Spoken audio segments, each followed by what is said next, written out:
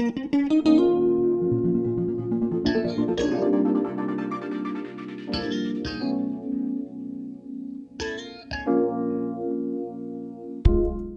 1771 l'arciduca Ferdinando, figlio dell'imperatrice Maria Teresa, si stabiliva a Milano come nuovo governatore austriaco.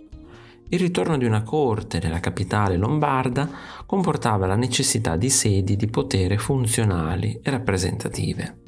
Furono affidati a Pier Marini sia l'incarico di adattare Palazzo Ducale, situato accanto al Duomo e scelto come residenza urbana, sia il progetto di una nuova villa fuori città, da edificarsi nei dintorni di Monza e concepita come luogo di villeggiatura. Pier Marini realizza un edificio emblematico della lucida razionalità neoclassica, adatta alle esigenze di una villa suburbana. I tre corpi principali, disposti a U, delimitano un'ampia corte d'onore, chiusa all'estremità da 2 volumi cubici, da cui partono le ali più basse dei fabbricati di servizio. Si definisce così uno spazio razionale, costituito dall'ordinata disposizione dei volumi che si incastrano ortogonalmente. Un viale principale, asse prospettico, porta a ovest in direzione di Milano, il centro del potere.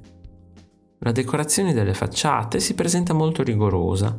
L'essenzialità stilistica dell'edificio è dovuta, oltre che a precise scelte di gusto, anche a ragioni politiche. La corte illuminata di Vienna preferiva evitare l'ostentazione di un'eccessiva ricchezza e potenza in un paese occupato. Anche gli interni si accordavano al principio di razionalità. I corridoi, per esempio, servono indipendentemente varie sale adibite a usi diversi. Gli arredi e gli affreschi che decorano tutto il monumento sono di ispirazione classica, curati da Giocondo Albertolli, professore di ornato all'Accademia di Belle Arti di Brera. Il progetto complessivo definisce anche il territorio. L'edificio si protende con la triplice scalinata verso i giardini, strutturati nella parte occidentale secondo un impianto simmetrico rigoroso, mentre nella parte orientale l'impostazione razionale all'italiana cede a un'architettura più libera e naturale, secondo il modello del giardino all'inglese. I vialetti sinuosi, il piccolo lago, il tempietto classico sullo sfondo costituiscono una veduta pittoresca, un quadro del paesaggio. Se ti è piaciuto il video, iscriviti al canale, lascia like e condividilo con i tuoi amici. Ti invito anche a visitare il mio negozio. Un saluto e al prossimo video di Artesplorando.